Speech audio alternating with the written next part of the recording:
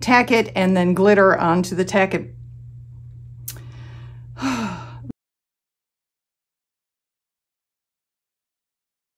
Hey everybody, Luxinda Swirl here. New day, new tumbler project. Actually, 4 tumblers today. This is going to be quite the undertaking. We are fast approaching Halloween. And because Halloween tends to be a time when glow-in-the-dark cups are a little more popular than the rest of the year, I wanted to address a request I had recently, which was to show different ways to get a glow tumbler. So that's what we're going to be working on today. We're going to look at 4 different ways, We're going to look at 4 different ways to achieve a glow-in-the-dark tumbler, and then we're going to put graphics on it, and then final layer of resin, and then I'll show you all 4 in the dark, hopefully. I haven't quite figured out how I'm going to do that yet, but I'll worry about that when I get to the editing part.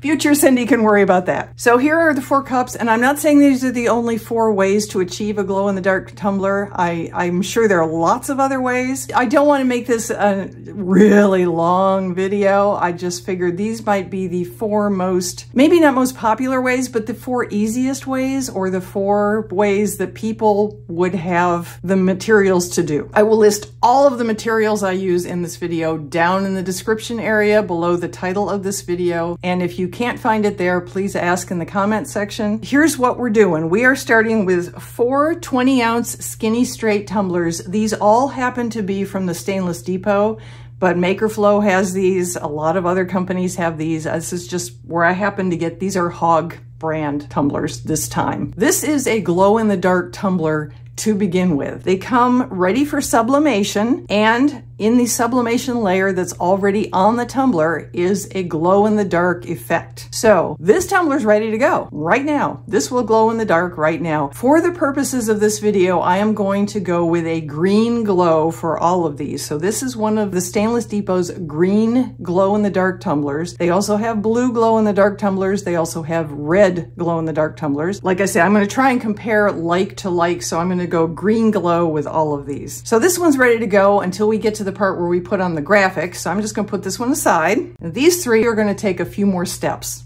We're going to have to put the glow onto them and then the graphic. So I sanded them, washed them, spray painted them with Rust-Oleum 2X matte white paint. I am going to take one of them and we're going to go out on the deck and I'm going to spray it with 3 layers of Rust-Oleum glow-in-the-dark paint. This is the paint I prefer to use. There are other glow-in-the-dark paints available.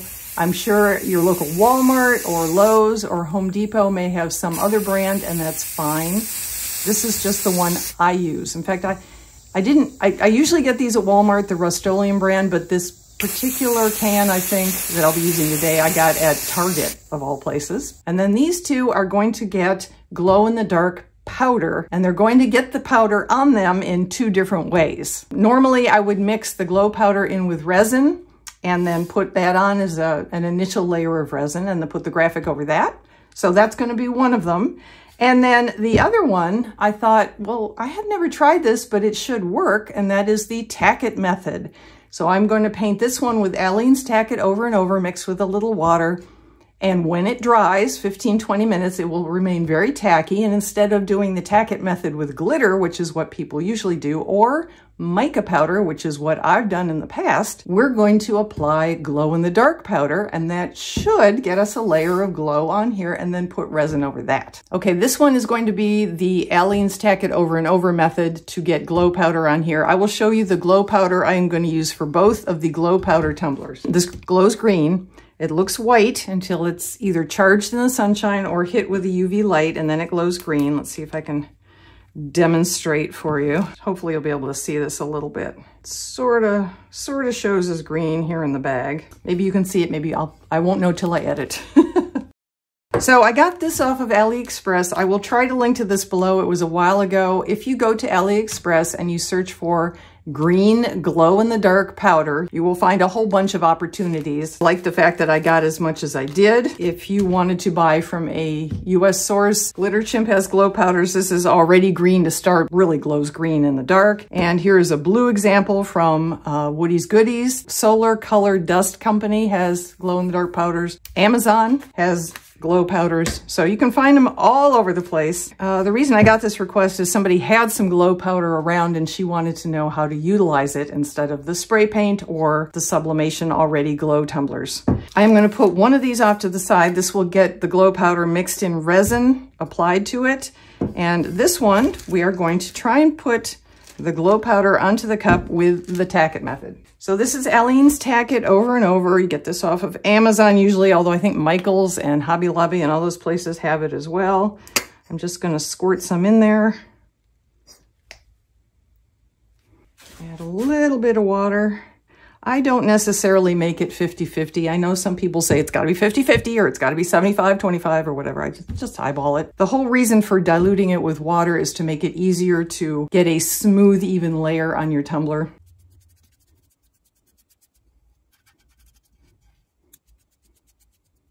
All right, so that's one layer. I'm going to wait about 15 minutes and then come back and apply a second layer. I won't make you watch that. And then I will bring you back when both layers are dry but very tacky, and we will apply the glow powder. And we're back. Okay, we have our tumbler that has 2 layers of Aleene's Tack It Over and Over mixed with water and applied to the tumbler. They both layers have dried. You can't really tell because it's a white cup. If this were any other color, it goes on white and it dries clear. So now, like we do with glitter, for the Tack It method, I am going to put this on and then we're going to see what we get. Okay, this will make it easier for you to see the white powder on the white cup or what falls off the white cup.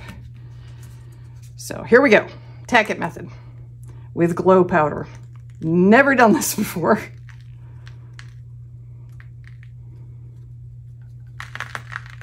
It's a little crunchy, a little chunky, that's okay. Could you do this with Mod Podge or some other glue? Yes, of course you could. No reason you couldn't. I'm just doing the Tack It method because it's a method I kind of like and I'm familiar with.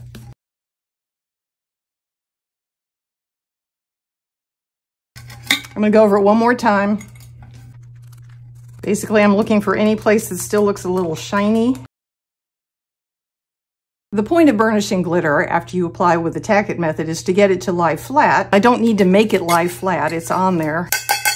Basically, I'm just tapping off any excess. And now I'm going to take it outside and I am going to spray it very gently, probably standing back a ways with some clear. Okay, we're back. This is the tumbler that has to date only been spray painted white. It hasn't had any glow powder added to it in any way. We are going to add our glow powder into the resin that I'm going to apply. It's a 20-ounce skinny straights, so I'm going to mix up 20 milliliters of resin, mix a bunch of glow powder into that. I am not going to use an accurate measurement. I'm just going to put a bunch in until I'm comfortable with the amount. I'm going to err more towards more than less because I want to get as good a coverage as I can. There is a rule with resin that you need to make sure you're below 10% of the amount of resin of an additive, and that holds true for liquids, but I'm going to be using a dry powder, so I can pretty much mix in as much as I want. Obviously, I still want to be able to smoothly apply it on and not have it be all crunchy, so I'm not going to add like twice as much as there is resin or anything like that, but I'm going to get a good amount in here because I want to get a good glow on the tumbler. Here we go. Sit back and enjoy the show.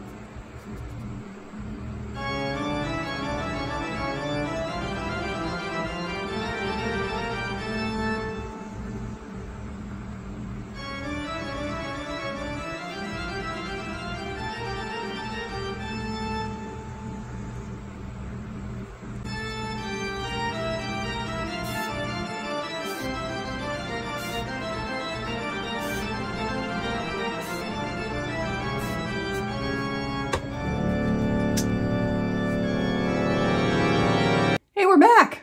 Okay, so we have our 4 tumblers. Everybody has some sort of glow in it or on it.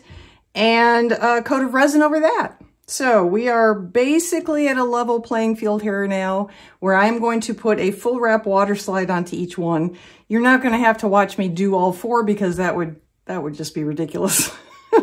If something really good happens, as in I screw something up along the way, I will show that part, of course, because that's more interesting to watch. But I'll do one, and then I will let them sit overnight, and then I'll put resin on them, and then they will basically be done, and it'll be time for sunshine and to glow-in-the-dark shots so you can see the differences and the similarities and etc. I'm going to put the same graphic on each one. So again, we're going to try and compare apples to apples here. And this is my graphic. I found this on Etsy. Surprise, surprise. It's very cute. It's called Halloween Monster Coffee or something like that. I'll link to it below, of course. This is my favorite Hippo, H-I-I-P-O-O, or Hippo Waterslide decal paper. And I'm going to cut this down now so it wraps around these tumblers.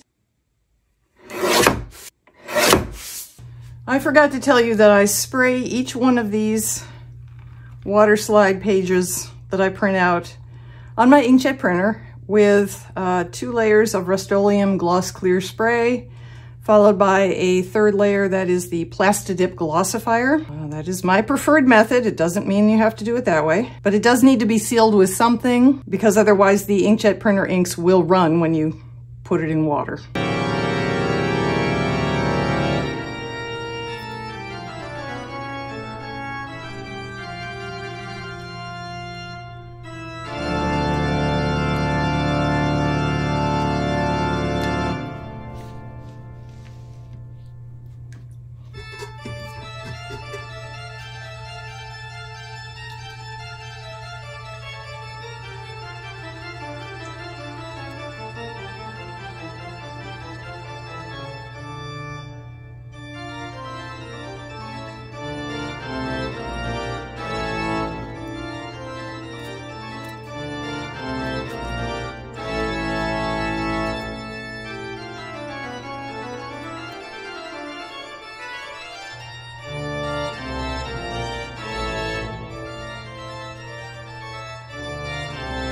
Dip your squeegee in the water so it doesn't drag, and then start working out all the bubbles and the water and wrinkles and whatnot.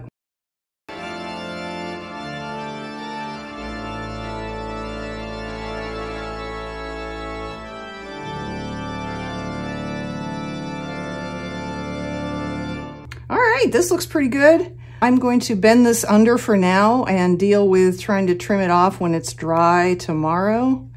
And I'm going to go through the rest of these. I will video record it, but like I say, if nothing dramatically awful happens, I won't show you any of that. That will mean it will have gone basically like this one did, without too much drama. Okay, so here's where we are. We have 4 tumblers. They should all glow in the dark, and now they have a water slide on them. These have been drying overnight, so everybody's ready to go here. So I will finish these by putting a layer of KS Liquid Stone Ultra UV epoxy resin over the whole thing. I will put into it a little bit of 504 so they all sparkle. And then we'll be doing, hopefully, if future editor Cindy can figure this out, 4 of these out in the sunshine and 4 of these in complete darkness so you can see the different glows. Sunshine shot, here we come.